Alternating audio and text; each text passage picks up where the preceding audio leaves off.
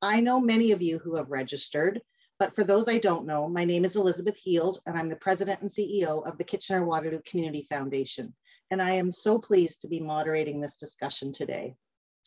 To begin, we'd like to acknowledge that Kitchener-Waterloo Community Foundation, and where we broadcast from today, is situated on the lands from the Haldimand Tract Treaty of 1784, a formally ratified agreement acknowledging 6 miles on either side of the Grand River as treaty territory belonging to 6 nations of the Grand River. KWCF serves a region that is located within the traditional territories of the Neutral, Anishinaabe, and Haudenosaunee people. This territory is within the lands protected by the Dish with One Spoon wampum. We acknowledge the enduring presence, knowledges, and philosophies of Indigenous peoples living here today. We acknowledge the continuing accomplishments and contributions Indigenous peoples make in shaping Waterloo Region. Like many of you last week, on National Day for Truth and Reconciliation, our entire team honored the lost children and survivors of residential schools, their families, and communities by participating in community walks and reflecting on the tragedies experienced by Indigenous peoples. And we are committed to understanding collective past experiences while celebrating inclusion of Indigenous voices within KWCF in order to vision and co-create collaborative, respectful paths together in mutuality and reciprocity. I will quickly go over the agenda for today's webinar. First, we will touch on why vital signs and why affordable housing. Then Steve Ayer will be joining us to go over some high-level results of the vital signs report, and we will end with a panel discussion with Faryal, Diwan, and Teneile Warren, followed by some next steps. I would like to thank our sponsors and supporters. Without your help, this report would not have been possible. Thank you to Equitable Life of Canada, Green Shield Canada, Kitchener-Waterloo Association of Realtors, KPMG, and Libro Credit Union. This is one of the parts I miss about live events. I can't hear the roaring applause that would be happening right now. But to our sponsors who are joining today, please accept our heartfelt thanks. So, why Vital Signs? For those who aren't familiar, Vital Signs is a community-driven data program that is led nationally by Community Foundations of Canada and locally by community foundations across Canada, including KWCF.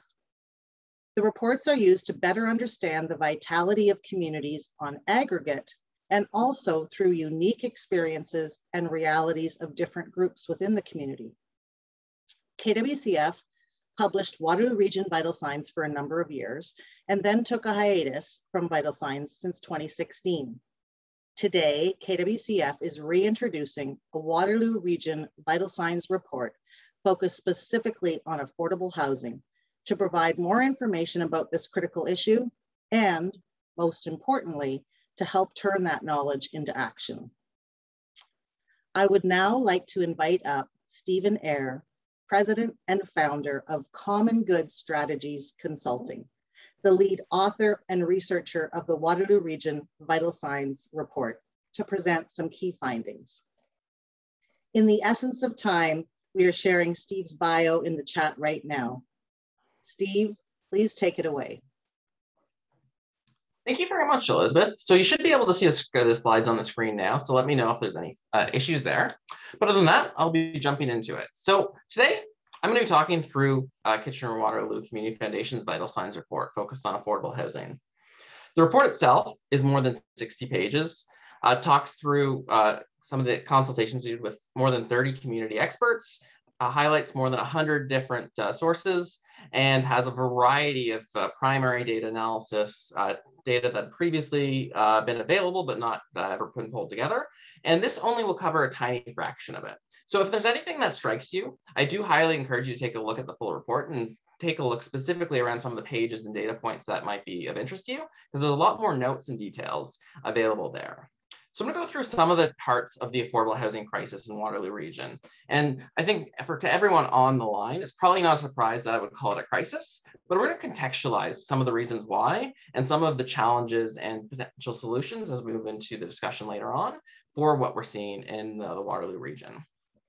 So first off, I think a lot of people are quite familiar with some of the stats about how quickly Waterloo Region has been growing. And I was curious looking at how that compares to the rest of Canada and North America. So we pulled data for 290 metropolitan areas across Canada and the United States, every one with more than 500,000 people, and looked at over the last 5 years, how quickly have each of these communities been growing.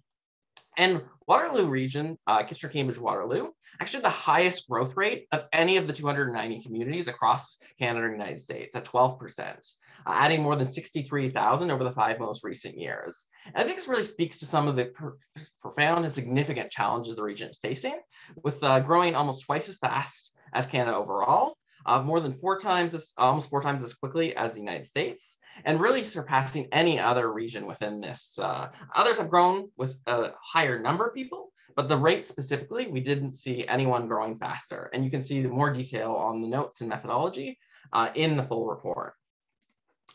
With that, it's really in the last 5 years that we've seen this really rapid acceleration in growth in the Waterloo region. So looking at 2016, the region added, Kitchener-Cambridge-Waterloo added about 12,000 people, up from about 5,000 the year before. And that increase in population growth has been pretty consistent year after year.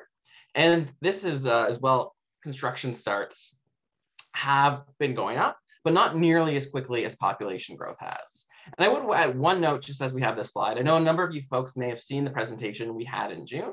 There's going to be a couple contextual slides at the beginning where we show some of the same data points, sometimes updated with more current or slightly adjusted methods. But for the vast majority of this will be new information, but there are a couple pieces that are repeating. So when we actually contextualize that growth in the most recent 5 years versus the 5 years previous, when we look at population growth from 2011 to 2015, a 5-year period in the Kitchener-Cambridge-Waterloo area, we had a 273% growth in population from 23,000 total people added in the 2011 to 2015 period to more than 63,000 people added in 2016 to 2020. And housing construction starts have also increased from about 15,000 over that 5-year period prior to about 20,000 after. But really, even as that pace would be very impressive in a normal context, it really isn't adequate to keep up with that really rapid pace of growth. I mean, there's a lot of contestation around exactly how much housing is needed to support population growth. But no matter what, I mean, over the last 5 years, Waterloo Region has been many, many, many thousands of housing unit starts short of where it'd like to be able to compensate for this level of population growth. And I also want to take a bit of a tact just looking at this broader context of how Canada's been doing in the international market before we dive into some of the details about price and rent appreciation in the Waterloo region. And so the Economist magazine published data recently from 27 different rich countries. So the 27 richest countries in the world, looking at data over time. And we pulled the data from 2005 to 2020, looking at how much different markets have appreciated in real terms. So this is adjusting for income and inflation growth over time. And across these 27 markets, Canada had the second highest appreciation in prices across any of those different markets. 3 times faster real growth beyond inflation and income than the average of these 27 countries. So that's more than 20 times faster growth in real terms than the United States. And even after this data, we've seen that Canada has been a leader in the last year with even greater price acceleration as the pandemic has gone on. And this really speaks to the broad context that Canada overall and many markets across this entire country are really seeing unprecedented growth in prices. And that causes some real challenges. So when we look specifically at data for Waterloo region. So we pulled data for 28 larger regions across Canada using the MLS Home Price Index. And of all those regions, Kitchener-Waterloo had the second highest growth of major markets across Canada. growing at 282% from January 2005 to April 2021. And 2 points in terms of comparability. One, the time period is slightly different. And we have seen, even since the economists pulled together their index about a year ago, we've seen very, very rapid home appreciation. And two, this data does not adjust for real in price increases.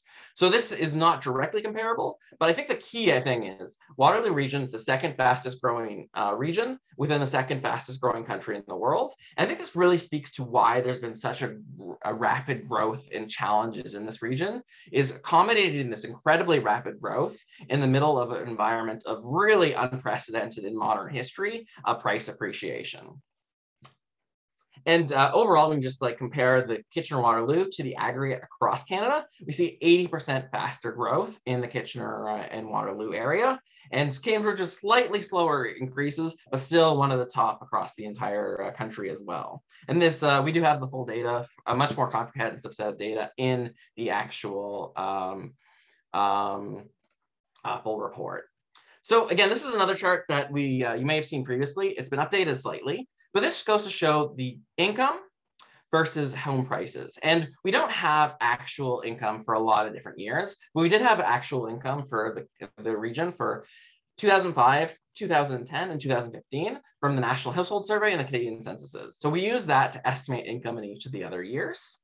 And really what we see is income in this region is barely growing faster than inflation, at the same time as we are seeing these incredibly fast appreciation in home prices. So in 2005, January 2005, the typical home price in Kitchener and Waterloo was $196,000, where the income in the census that year was $65,000. So about 3 times higher income than home prices. When we look in the most recent year, we see a $749,000 in July 2021 versus an estimated income of probably around $87,000 for the typical household, a ratio of about 8.6 times higher.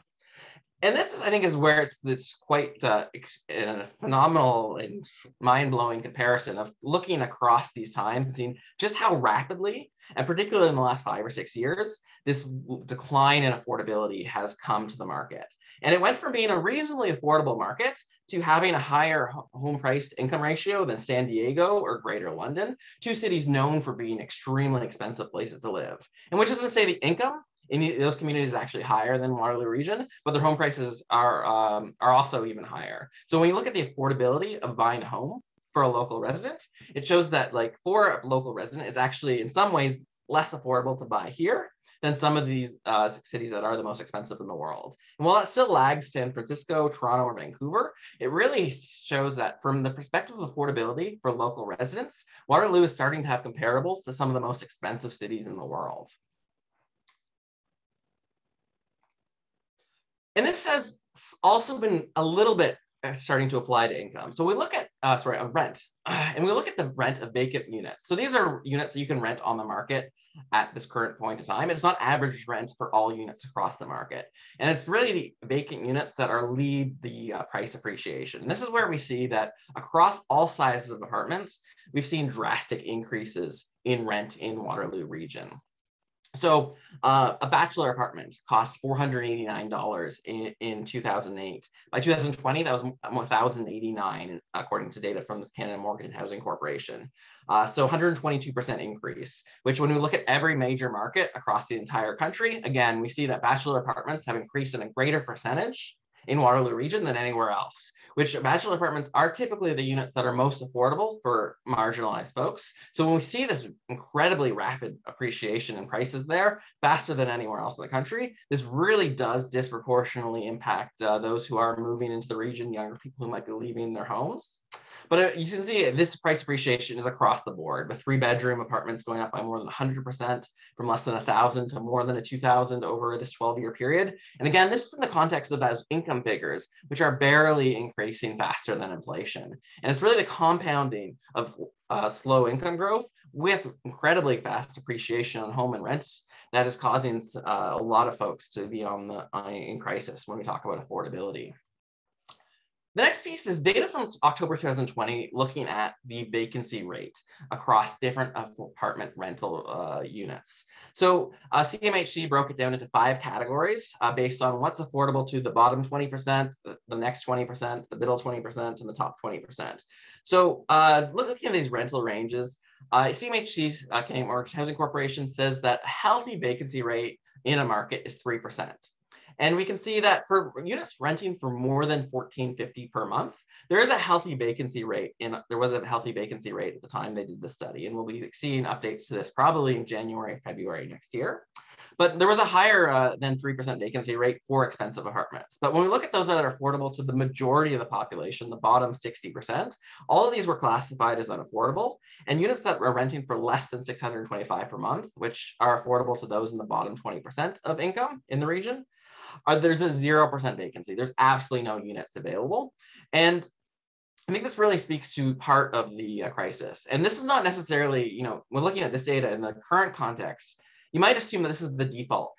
Whereas if you look at 2008, on the other hand, lower price units actually had a higher vacancy rate than higher price units. It's really been this context of increasingly fast price appreciation where the market has flipped that lower price units are completely unavailable, whereas there's this really large supply of comparatively of more expensive units.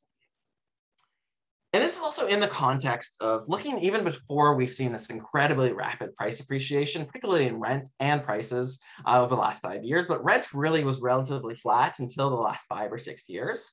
But we only have data from the 2011 and 2016 census to see how the number of rental units in different price ranges actually changed. And even before we saw this dramatic, unprecedented, utterly historical increases we've seen in home prices in the last few years, Waterloo Region was already losing quite a few affordable units. So units that were renting for less than $1,000 per month.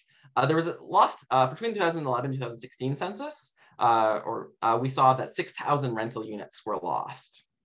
So a bit more than 1,200 per year. I mean, when we look at the fact that bachelor apartments have increased by 70% in just the last 5 years alone, chances are this is many times higher annual loss of affordable housing, which really speaks to the context and the necessity of increasing supply on the lower price and the sort of the challenges that folks who need those more affordable units are facing in the current marketplace. On the flip side, when we look at units renting for more than $1,500 per month, we see that this actually there's more than 4 times as many in 2016 than 2011, which really does speak to a lot of the supply that's being created is at the top end of the market, which is why there is a relatively healthy vacancy rate for those units compared to the more affordable units. So we see at the other end of the market.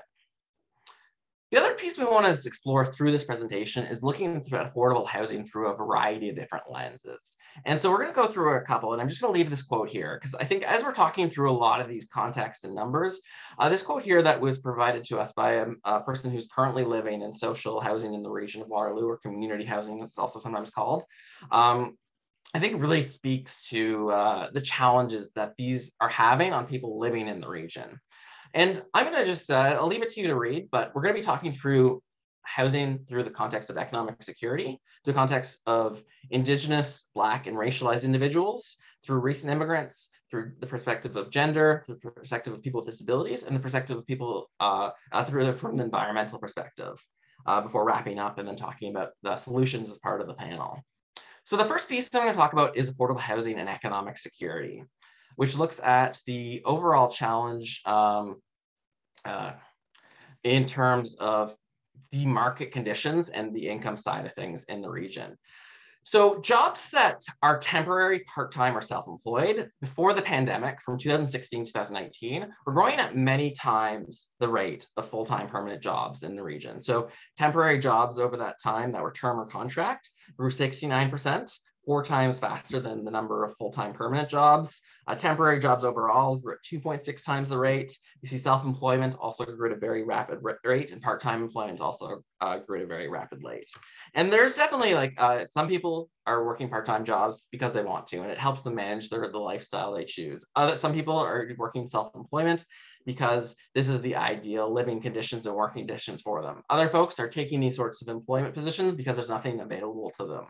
But I think there is growth in both of those numbers over time. But one of the real flags in terms of the financial and economic security is that these jobs typically can be eliminated without much notice. They're typically without training budgets. They often come without benefits, retirement plans. And so the jobs that are being created have worse conditions than ones that had been historically, which does leave a lot of the folks who are getting these jobs, which are disproportionately going towards younger folks and recent immigrants. They're leaving them, in addition to the other challenges of stagnant income, leaves them with a lot of other without a lot of other protections and without a lot of the other things that would come with permanent full-time employment. During the pandemic, we did see a bit of a reversal of this trend, which is, unsurprisingly, perhaps, the jobs that are eliminated are the ones that are self-employed, temporary, part-time. These are the things that it's really easy to decrease hours. So we did see a pretty substantial decrease in those jobs early in the pandemic and ongoing through the pandemic. Well, full-time permanent employment was relatively, did not decrease anywhere near as much, even at the worst of the pandemic. The question really is, as jobs come back, what types of jobs are going to be created? And I think that's an open question that's been many economists have been grappling with as they sort of try to understand where the economy is going to go next. The next piece I want to talk about is the data we do have on annual income. So Stats Canada has annual income estimates for census families, individuals, and seniors, where they try to break out income for the Kitchener, Cambridge, Waterloo CMA, as well as many other metropolitan areas across the country, looking at how that affects individuals who are basically not living as part of a couple, and how it affects couple families or people who are married or common law. In both cases, when we disaggregate the data, those who are 25 to 34 have actually seen an inflation-adjusted decrease in their income over the last 15 years or so. So those who are 25 to 34 who are living alone, so they might not be living alone, but they're not part of a census family. So they basically are filing their taxes on their own, and their income has actually decreased 13% on inflation-adjusted period over that time period. Those who are in a couple where the oldest person is 25 to 34 have seen their total income decrease by 4%, inflation-adjusted over the time period, whereas every other age category has seen their income increase. Every other age category has seen their income increase. And this also speaks to the additional challenges that younger people are experiencing, because they are the ones likely to get these precarious jobs where their incomes are seeing declines. They are the ones who are having to rent in the current market, and they are the ones who are getting these jobs without benefits. So I want to talk quickly about benefits. And there's a report that Kitchener-Waterloo Community Foundation recently published in collaboration with the Green Shield Canada, which specifically explores the state of oral health in Waterloo Region. But a lot of the implications are really cross-cutting in terms of, because we did a deep dive on the exploration of who has access to dental benefits and who doesn't, and what are some of the implications. But the folks who don't have access to dental benefits tend to also not have access to retirement saving plans and a lot of these other characteristics. And we look at low-income households, the folks who probably need benefits the most. They were 2.8 times as likely to not have dental insurance in the Waterloo region. And the other piece that I thought was really striking in the report in the context of economic security is that the low-income workers, especially full-time low-income workers, have seen a drastic increase in the percentage who don't have dental insurance over time. And again, this is only one aspect of a whole bunch of different benefits that get wrapped up in employment in Canada. But I think this really speaks to the combination, as these sorts of benefits are not considered taxable income. So in addition and beyond the data we saw on the previous slide, these younger folks are much more likely not to have job security. They're not less likely to have benefits. And this is an additional layer of challenges that's being combined together as part of the current economy in the region. The next ones we wanted to explore was affordable housing through for Indigenous, Black, and racialized individuals. And this will be a key topic of discussion in our upcoming panel. And so I'm gonna go through this a bit quicker. There's a ton of data in the report that's highly valuable, and it's gonna be a great point of discussion in a few minutes.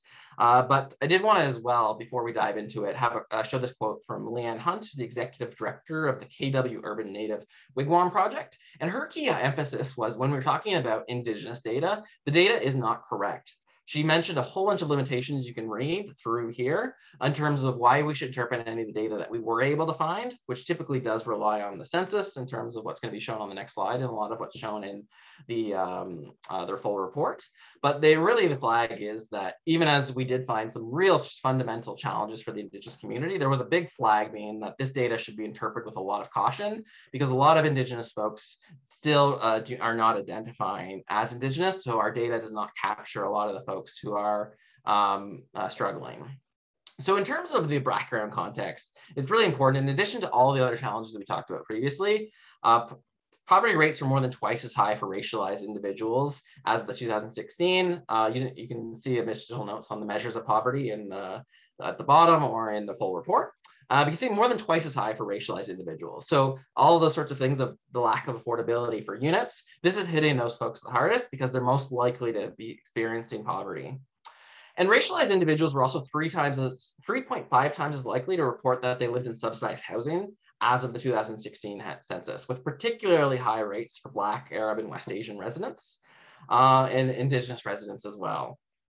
And when we look over time, with all these other challenges, the average wait time for community housing in Waterloo Region was 7.9 years for a one-bedroom non-senior apartment in 2017, up more than 100% when it was 3-point-something years in 2011. So this really shows that this lack of community and subsidized housing in terms of the sufficient supply is really going to disproportionately impact those racialized individuals who have disproportionately relied on it because of systemic racism, discrimination, as well as poverty rates that are likewise wrapped up into this really challenging sort of situation. One thing that is there's no real concrete local data on some of the housing discrimination and some of the challenges around eviction. There was a really great study done in Toronto looking at eviction rates in predominantly Black neighborhood. And they found that even controlling for poverty, immigration status, and a whole bunch of other things that are traditionally associated with evictions, the neighborhoods with the highest concentration of Black residents still had more than 2 times higher rates of evictions than the rest. And one of the big things there is you can't control for all the different factors that might be causing that high rate of eviction, but it really does speak to the challenges that are being definitely faced within Southern Ontario for Black, Indigenous, and racialized individuals, even if we don't necessarily have the data we might like to understand how that's impacting folks in this particular region. The next piece I want to talk about was the data for affordable housing for recent immigrants. So there's so many different challenges, and we're only going to touch on one very quickly in the report, in this presentation. And there are a bit more detail in the report, but one real issue with this increasing cost, particularly of the more large units, is that recent immigrants, as of the 2016 census, again, before a lot of that price appreciation we saw, about 1 in 5 households were living in overcrowded conditions. And this is really, almost 7 times higher or 6 times higher than those who are non-immigrants. So this is a particularly high rate that's probably only going up. And then we look at as well, it's households, not individuals. So their share of the population is even higher. And then when we look at rental units created in the last 2 years, only 8% of them had 3 or more bedrooms, according to data from the Canada Mortgage and Housing Corporation. And that compares to more than 51% of respondents to the 2019 Waterloo Region Immigration Matter Survey, who said their household had 4 or more people in it. So this, I think, really speaks to, there's a bunch of different nuances and subtleties to this data. There's a lot more context in the full report, but it does speak to, in some ways, how the types of units being built are not necessarily ideal in terms of the space needed for some of the folks who are moving into the community, especially as population growth has soared. The next piece we're going to talk about is affordable housing and gender. And in this context, there's a couple of quotes here that I think are really worth highlighting. And number one from Elizabeth Clark, who's a regional councillor at the region of Waterloo, as well as the CEO of the YW of Kitchener-Waterloo, which provides a lot of housing to women in the region. And she noted that more than 2/3 of people who are in need of affordable housing are women for a variety of different reasons, including lower incomes, higher rates of poverty, disproportionate impacts of violence. And so this is, I mean, we do have a variety of stats talking about the lower income of women and how that affects the overall affordability issues. We also have a number of facts in there talking about the particular and often drastic impacts for lone parent families, which are a majority women-led, and almost half are living in what's classified as unaffordable housing, and really speaking to those challenges that they're facing. In addition to when we compare people who are renters and owners by gender, we see that people who self-identified as female or women were more likely to say that they were having real difficulty paying their bills in the region because of all these different additional barriers.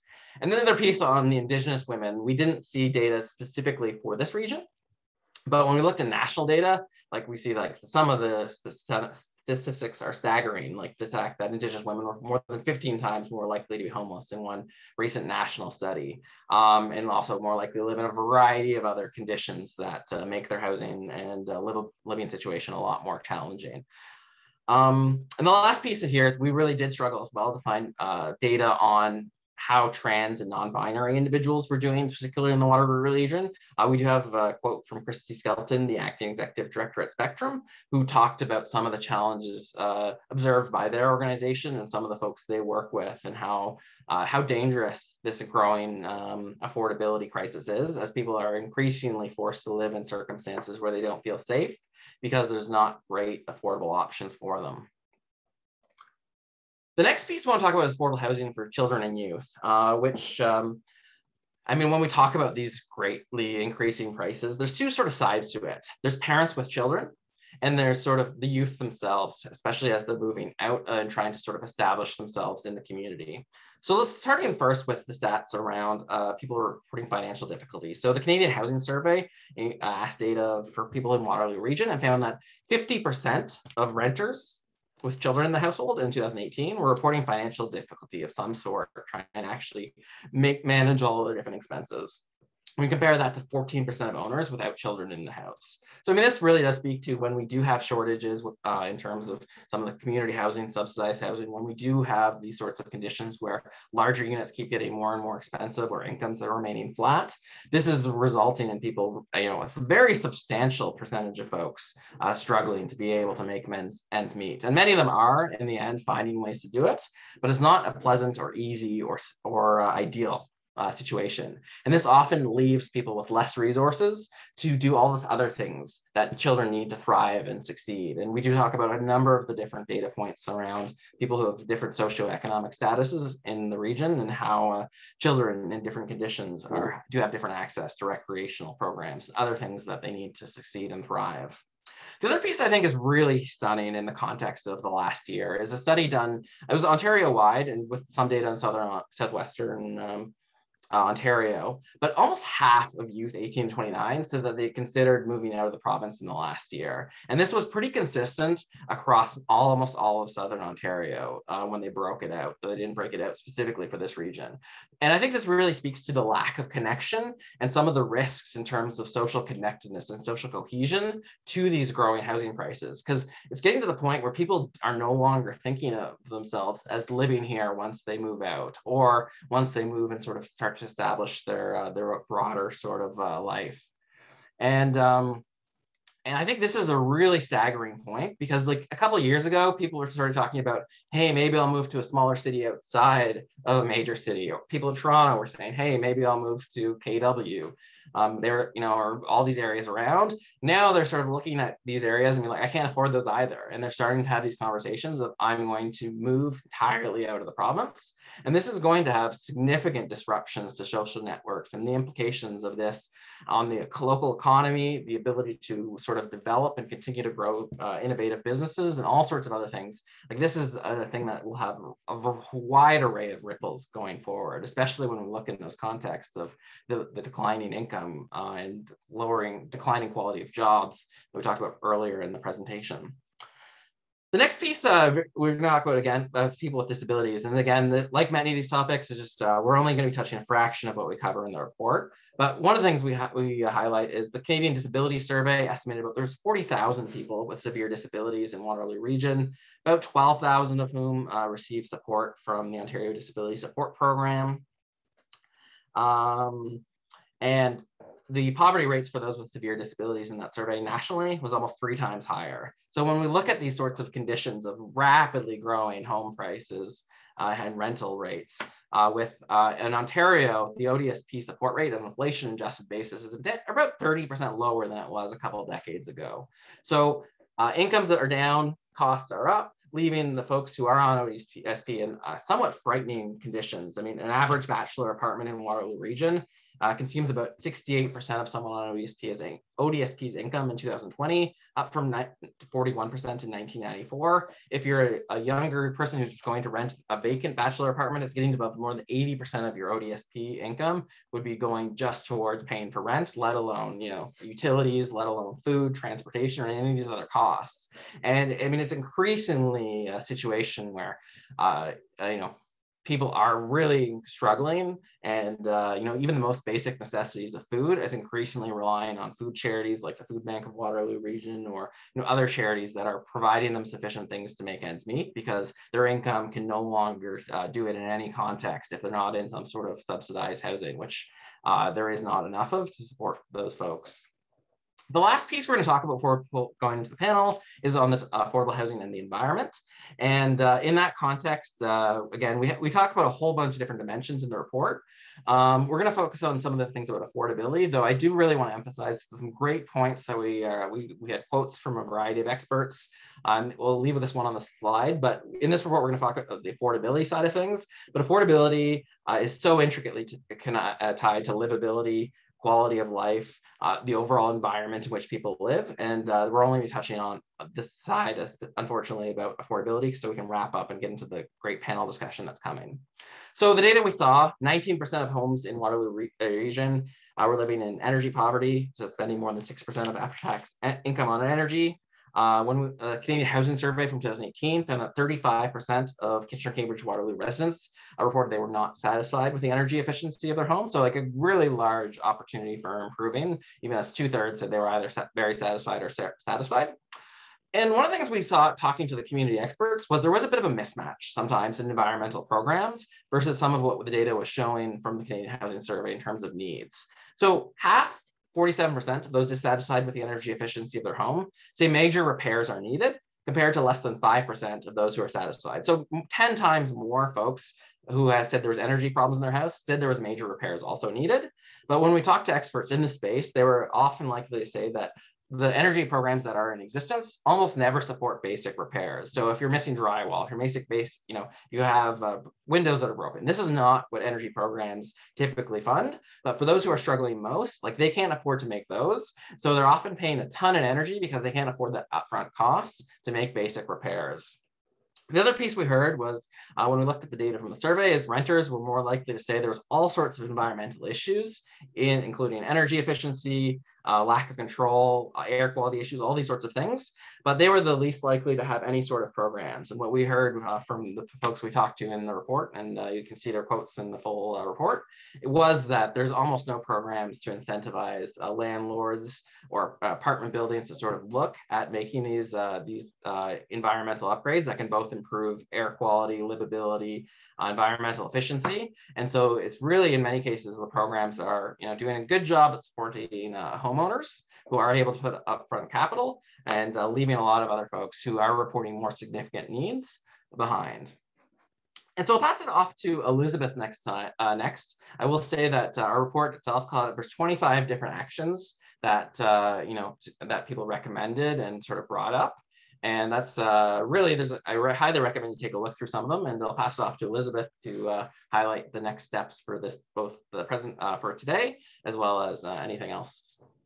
Great. Thanks so much, Steve. And a great job trying to condense 60 or 65 pages of a report into about a half an hour. And so lots of commentary in the chats about various other groups. And so please take a look at the full report when we do release it later on today. And I think you'll find the answers to some of those points. I'll also ask Steve just to take a look at the Q&A as we're going through the panel. So, as you've said, Steve, there are about 25 action items in the report that were generated from suggestions from the community. And one of the action items that KWCF is committed to is convening conversations, which is what we're continuing to do today. I would now like to invite Faryal Diwan, our recently hired Housing Impact Program Manager, and Teneile Warren, Racial Equity and Anti-Oppression Educator, to please join us. We are sharing their bios in the chat now. And Steve, I'll also ask you to please stay on for the panel discussion. Thank you. So welcome, Faryal and Teneile, and thank you again for being with us today. There is a lot of content to cover in the next 25 minutes, so let's just jump right into the questions. So both Teneile and Faryal, I'm gonna open this first question up to both of you. So what did you find most interesting, or what stood out to you most in the report? Or what was most sobering? That term has certainly come up quite a bit in the chat. So did you have any key aha moments when you read the report or listened to Steve's presentation today? So which one of you wants to jump in first? I'll pick then. Teneile, why don't you jump in? I think what is most sobering, if you're paying attention, is the data is just a beginning. And that is the frightening part, is that we're at the beginning of this conversation, working closely with the report coming together, and just seeing Steve have to do so much digging to answer some of the questions that came up really highlighted the gaps in how we're collecting data locally. So that was kind of what my main takeaway is how do we build on this and improve data collection processes within Waterloo Region, so that we can answer the questions and we can action the recommendations that came forward. And you see the inequities, the social inequities are clear, because the communities that we continually say are not being represented don't have a voice. That's what the data shows. Yeah, very important. Thank you, Teneile. And Faryal? Sure. First of all, I want to thank Steve for putting this report together. It's no easy task. I think one thing that really stood out to me was the cost of housing and how much it's gone up over the years. It was really shocking to see Waterloo's cost of housing on par with the cost of housing in San Diego. And as Steve presented, the cost of housing is 8.6 times higher than the estimated median household income in 2021. And if you look at costs of bachelor apartments in Kitchener-Waterloo, so that's $1,089 to $1,700. I mean, someone on an unstable income can't afford that and might not even be able to rent something, due to their income.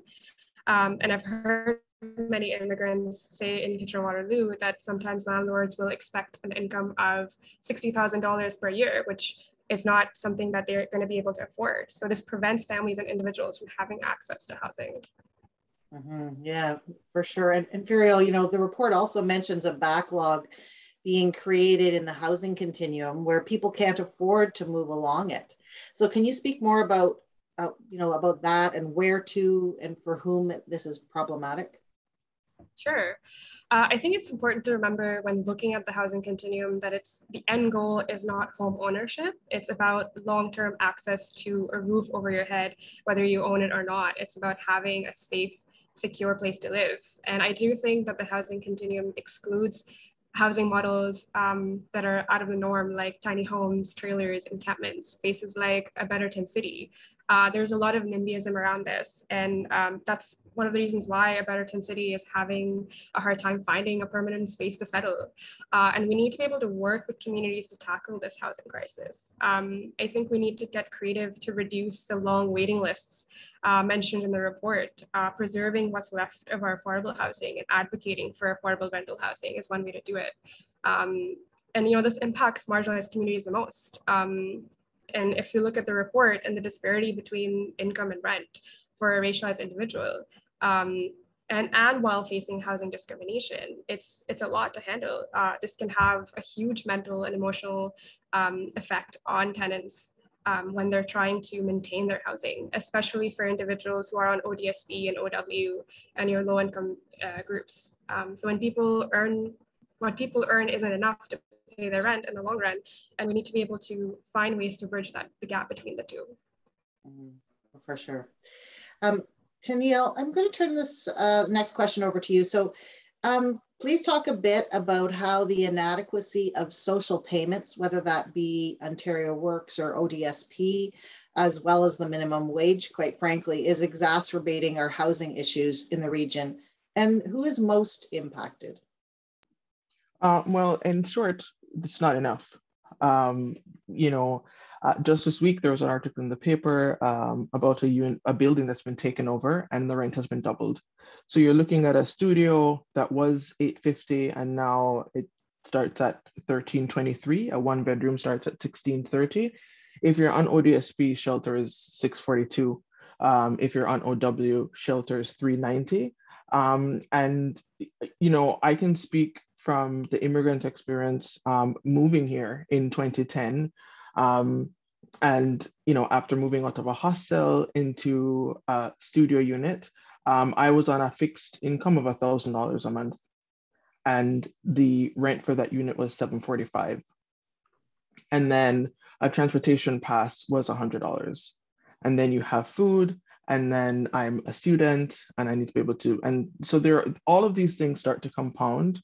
And that $1,000 is more than if I was on OW, which is a total of $733. So I think that fairly contextualizes the problem there.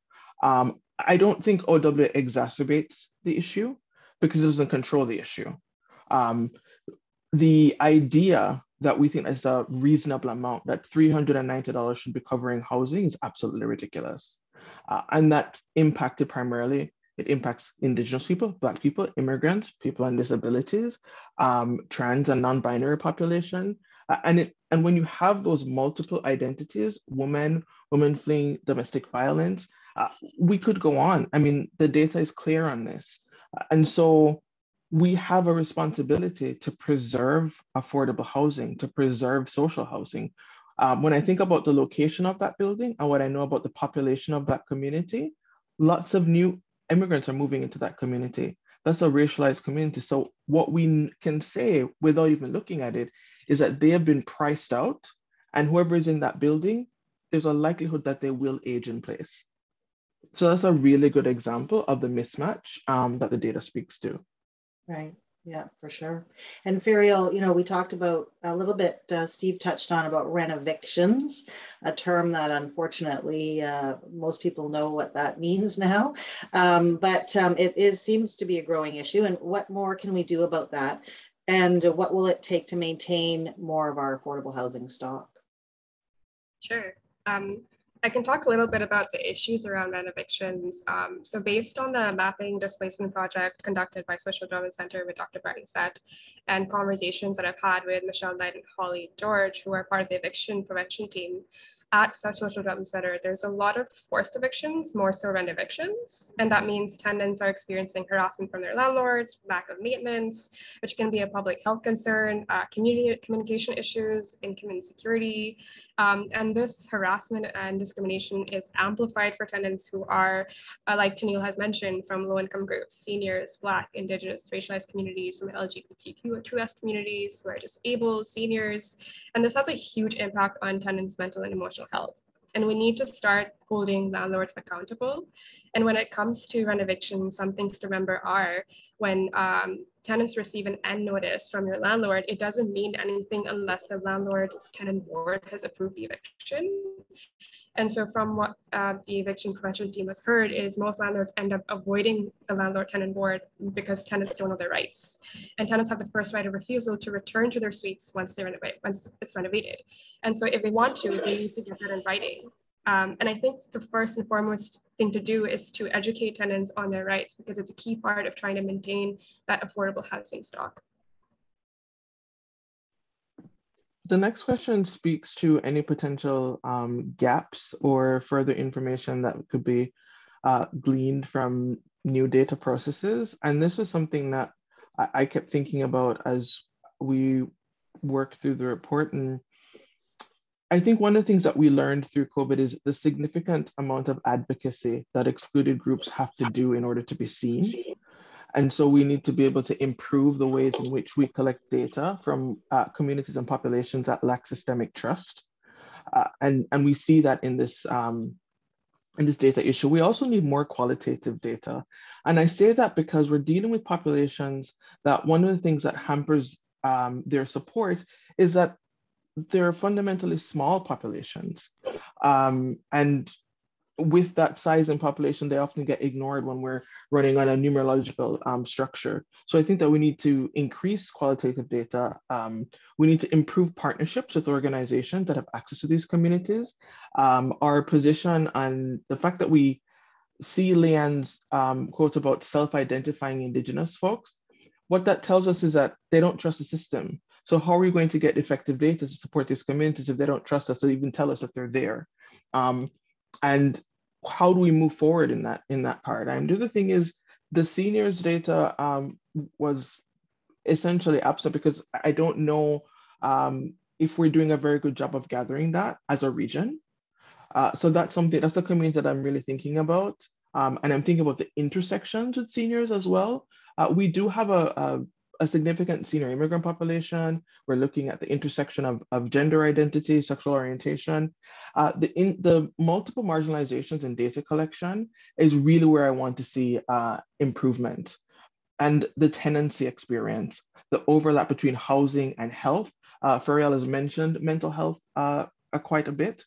Where are we getting this data? A clear relationship between housing and employment. So the people who make all the decisions, who can put all the money into this data collection, over to you. Thanks, and thanks for handling that as the professionals that you are. Well, my computer decided to take a little bit of a coffee break.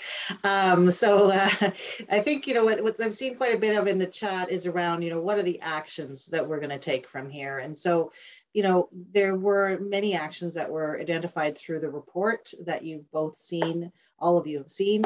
And do you think that the community should act on first? So which ones should they act on first? Or are there other actions you think that we should act on that weren't even indicated in the report? And so I'll turn it to Faryal first, please. Sure. I don't think there's one thing we need to do first, and there's no one solution won't be enough. I think we need to do a lot at the same time. We need to advocate to your constituents to build more or preserve affordable, accessible housing. We need more affordable rental housing options. We need to support organizations who are working to tackle these systemic issues and support community members, who support community members with housing. We need better policies around rent control, vacancy taxes, inclusionary zoning. And if you are privileged and you're a homeowner, or you own a laneway home, build a tiny home or a secondary in-law suite to your home. The region and the City of Kitchener and City of Waterloo both permit this. And Region of Waterloo has a program called Ontario Renovates Program to help fund renovations if you're building an affordable unit. We need to invest in affordable housing. We need to decriminalize homelessness and encampments. And we need to preserve affordable housing where tenants are paying below market rent. Something that Union Co-op has been working on in the region. And this came up several times in the mapping to space and research as well, where many parties expressed losing housing they could afford all below market rent, to evictions, to rent evictions, ownership changes, poor management, landlord harassment. So we need landlords who care. Yeah, absolutely. Teneile, same question over to you, please. So for me, I took this question and I was like, well, who is the community? That's a broad ask. So if I'm going to start with the 3 articles we've seen this week, and I'm going to say the first thing that we could do is stop exploiting poverty for profit. So I'll just start there. And, I'm always looking at who is in attendance. And I think that we need to recognize the housing health gap significantly. And we also need to help people who are providing social housing services. We need greater investment in housing support workers. We know the limitations of the Landlord Tenant Act, and we have heard housing providers say that our tenants need better support and we need to provide that support. And they can't do that because they are landlords. So we need housing support to be there. I think that we need to find a way for municipalities, regions to move to immediately preserve units that we know can be bought up by exploitative property developers for affordable and social housing. These are things that are important to me and actions I think that we should take. And as communities, we need to start delegating. If we believe that housing should be available and accessible to all people, we need to start delegating at municipalities, council meetings. We need to delegate at the next regional budget meeting. And we need to start asking some tough questions of the townships, because the townships are really getting away from not participating in this conversation. And there's a lot of land in townships. So, and the final thing that I want to say is we need to prioritize reconciliation and how we're going to work with the Indigenous community. I personally don't think that I should be receiving requests to donate basic construction supplies to KW Urban Wing-One project. There should be an Indigenous housing initiative run within the region of Waterloo, investing in Indigenous housing and allowing the Indigenous community to lead that process. So that's what I think the community should do next. Yeah, excellent. Well, thank you. Thank you, Teneile, for those last words. And, you know, I could just say, wow, I think that, you know, Faryal, Teneile, Steve, both the insights that you shared in this panel discussion, but also in the report itself, which I know all of you, and I don't mean all of you in the audience, but all of you on the screen here today have been instrumental in helping us pull together this report. So thank you so much. Your knowledge, your expertise, your guidance has and will continue to inform KWCF's work in the area of affordable housing, as well as social justice. KWCF's board and team are committed to action. We are focused on ensuring our affordable housing supply will grow, which will ensure safe, appropriate, and affordable housing for vulnerable, marginalized, under-resourced Waterloo Region community members. So please stay tuned for updates on this work and other research initiatives that we'll be launching over the coming months and will form part of our future Do More Good dialogues. So to wrap up, the Waterloo Region Vital Signs report is being distributed later this afternoon. Everyone who registered for this session will get an email linking you to the report. And we're also sending it to everyone who's on our e-distribution list. So you may receive 2 emails, but hopefully that means you won't miss seeing it. As mentioned at the start of this webinar, this has been recorded, and we've also captured the questions that were submitted. Thanks to Steve for being able to answer some of those comments and questions in the chat and the Q&A during our panel discussion. But for those that were not responded to, we will share those along with the recording and other useful links, and they'll be available on our website soon. And a follow-up survey will be sent to all attendees as well, because we really value your opinion about these sessions and help us to improve. So thank you for attending this session. Thanks again to our panelists and to Steve, and for coming along on this journey with us. So bye for now.